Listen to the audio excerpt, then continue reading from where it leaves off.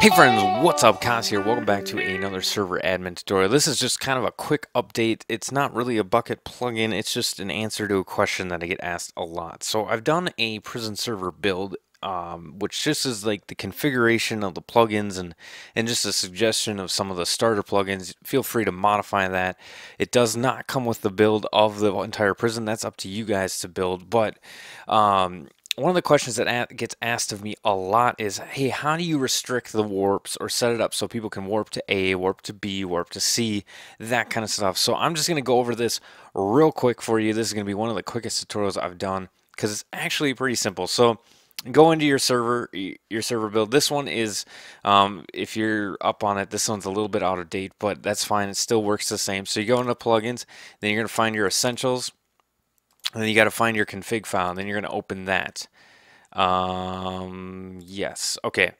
So what you want to do is you want to scroll all the way down, which actually I know which line it is. It's line 245 if you're going to use Notepad++.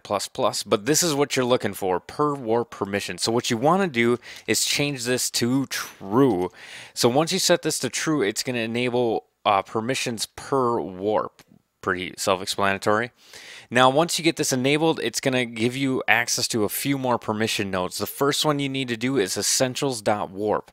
You can give that to all of your the default group, which all your other groups should inherit from.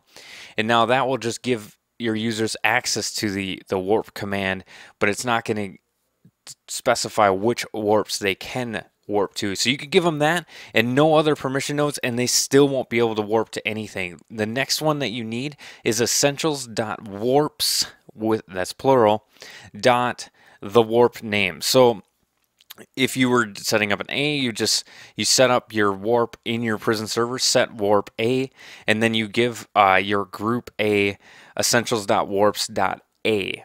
Pretty self-explanatory. And if you want them to be able to see all the warps that they have access to, essentials.warp.list. And that's all you need to do. So hopefully you guys found this helpful. Feel free to hit that subscribe button, like if this was very helpful to you. Feel free to comment if you have any questions. I'll do my best to answer them. But that's all I got. So this is Cons from McFriends, reminding you guys all, enjoy the game. God bless. I was kicked again. Yeah, we wanted to let you guys know that your performance in the last match was subpar, so we're kicking you from the party. Why are you kicking me the whole